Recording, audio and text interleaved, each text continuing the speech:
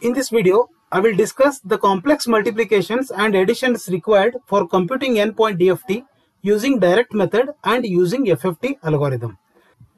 We know that complex multiplications and complex additions plays an important role in direct method as well as in FFT algorithm.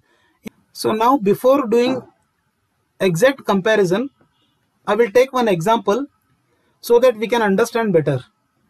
We'll assume that n is equal to 8. In direct method, the DFT is computed using this formula, that is x of k is equal to summation n equal to 0 to n minus 1 x of n wn power nk, where k is less than or equal to n minus 1, greater than or equal to 0. So here we have assumed n is equal to 8. It means that x of n consists of 8 samples. Those are x of 0 to x of 7. Expand this summation. For n equal to 0, it will be x of 0 wn power nk.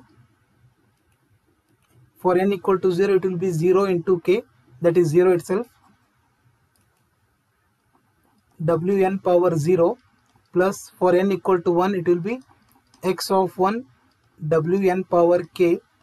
For n equal to 2, it will be x of 2 wn power 2k, plus x of 3 wn power 3k, plus x of 4 wn power 4k, plus x of 5 wn power 5k, plus x of 6 wn power 6k, plus x of 7 wn power 7k.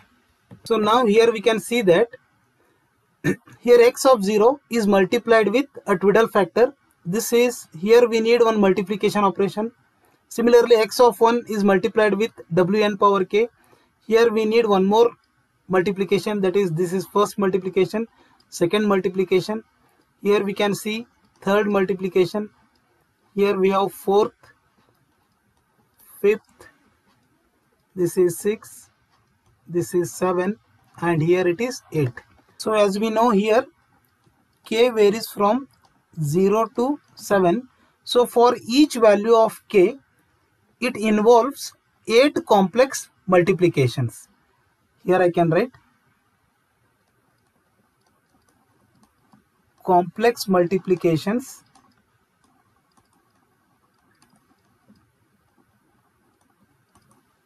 required for each k value is equal to 8. Similarly, here we can see that complex addition, here there is one addition, this is 1, and here we have second addition, here we have third addition, here we have fourth addition, fifth, sixth, and 7. For n equal to 8, we need 7 complex additions. So here I can say complex addition required for each k value is 7. So therefore now I can write total complex multiplications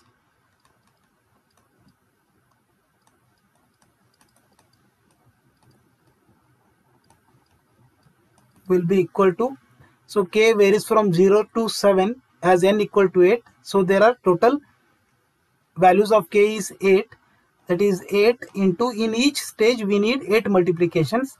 So for n equal to 8, we need total complex multiplication is 64. Similarly, the total complex additions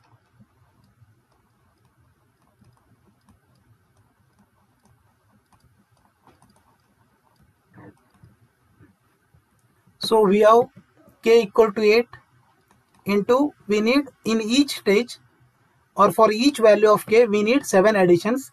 So this is 7, which will be 56.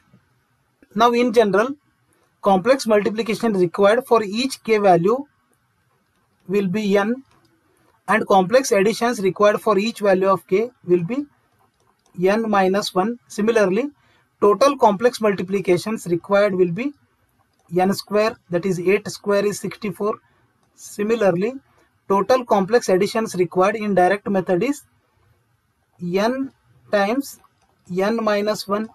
Here we can say 7 into 8 is equal to 56, that is n into n minus 1. In direct method of computing DFT, we need total complex multiplications is n square and total complex addition is n into n minus 1. Now I will compare this with FFT algorithm. So now I will consider FFT algorithm for DFT computation.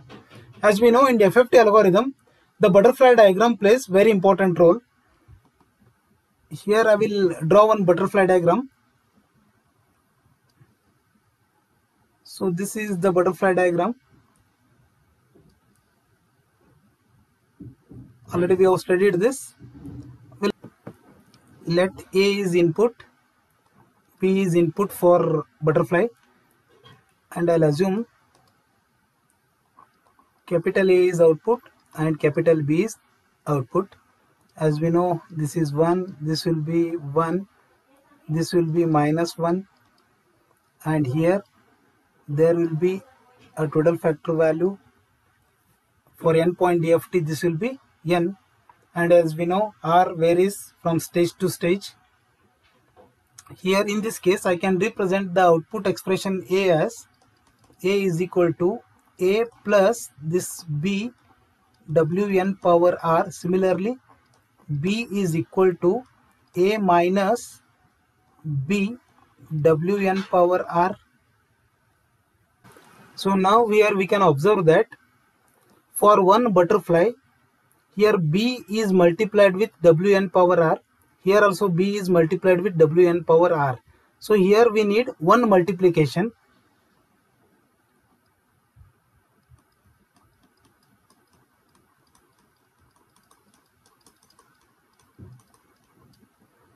And here we have A plus and here we have A minus. That is, we need one addition operation and we need one subtraction operation. So, but complexity required for addition and subtraction both are same.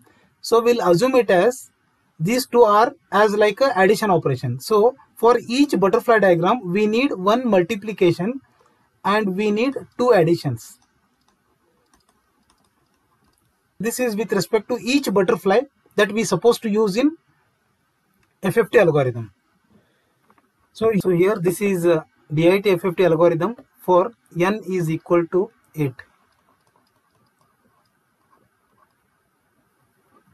So for understanding purpose, I am taking n is equal to 8.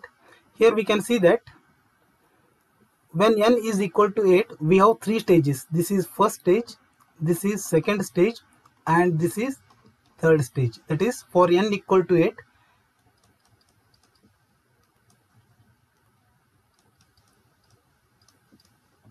number of stages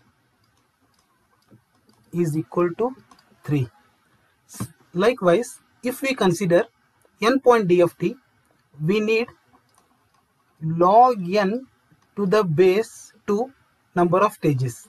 This is for considering n point DFT. This is for considering n is equal to 8, that is 8 point DFT. Likewise, here we can see that in first stage there are 4 butterfly diagrams. In the second stage we have 4 butterfly diagrams. In third stage we have 4 butterfly diagrams. That is, now I can say number of butterfly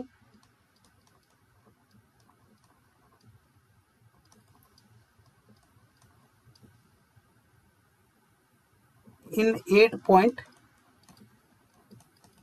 DIT FFT is equal to, we have 3 stages into, in each stage we have 4 butterflies, that is 3 into 4, which is equal to 12.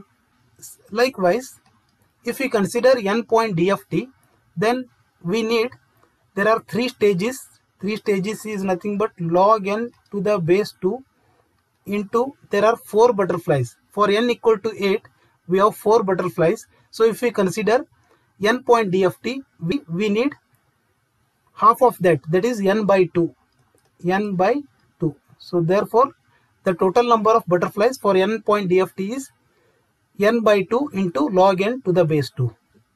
Now we'll see how many complex additions and multiplications are required for 8-point DFT algorithm. So here we can see that for each butterfly we need one multiplication. So here we have 12 butterflies, so we need 12 complex multiplications. Number of complex